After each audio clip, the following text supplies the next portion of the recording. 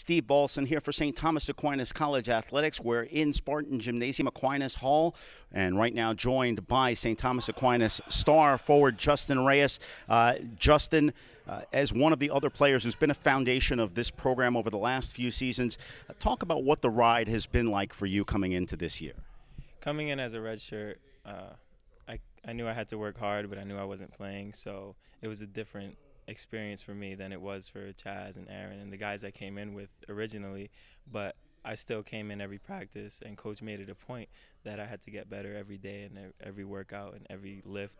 I still had to get better, even though I'm not playing, because it'll pay off eventually.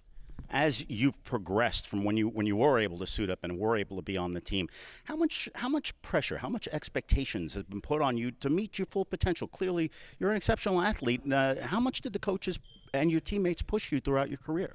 They pushed me the most I've ever been pushed in my life coming here, and academically just as much as on the court and, you know, in the weight room. They push me in different ways that make me stronger mentally, and that's what it's all about, the mentality you come into practice with and into class with. And on the subject of that mentality, 2 seasons ago, the Spartans lost in the East Coast Conference Tournament Final. Last year, you got that win under your belt down in our nation's capital, District of Columbia. Talk us through that moment. What was that like for you guys to get on the court with the banner and finally get over that bump?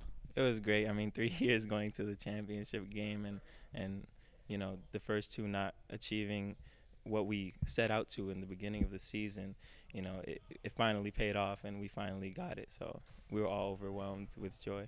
And, of course, that joy continued into the NCAA tournament. The first time Stack's program has made it in the Division II era. A thrilling first-round victory over Southern Connecticut. The team clearly made tremendous strides last year. Bring us from your mindset to the end of that tournament last year into the start of this season. What has this offseason been like, and what's your mentality transitioning from that success into this new year? I mean, after seeing what we did last year and, you know, analyzing our season and what we did and what we set out to achieve in the beginning, we just wiped off the slate and said, look, next year we got to do even better, and we got to come back even stronger, and we got to pick up where we left off, and that's what we did. Well, as you entered this year, obviously you have been named a preseason All-American, which is clearly a major accolade for you. The team has been ranked number 2 in the nation in a preseason poll at the Division II level. Talk us through what your expectations are for the year. Is it a game-to-game thing, or do you have that big picture view of having a big accomplishment at the end of the season? We've always made it a day-by-day thing. Coach says you got to come in each day and get better. You don't get better, you know, in a month. You don't get better in a week. You get better in a day, in a workout, in a practice, in a lift. Well, Justin, certainly you have gotten better over the course of your career here. We know there are going to be great things to come for you and your Spartan teammates, and want to wish you all the best in the year to come. Thank you so much.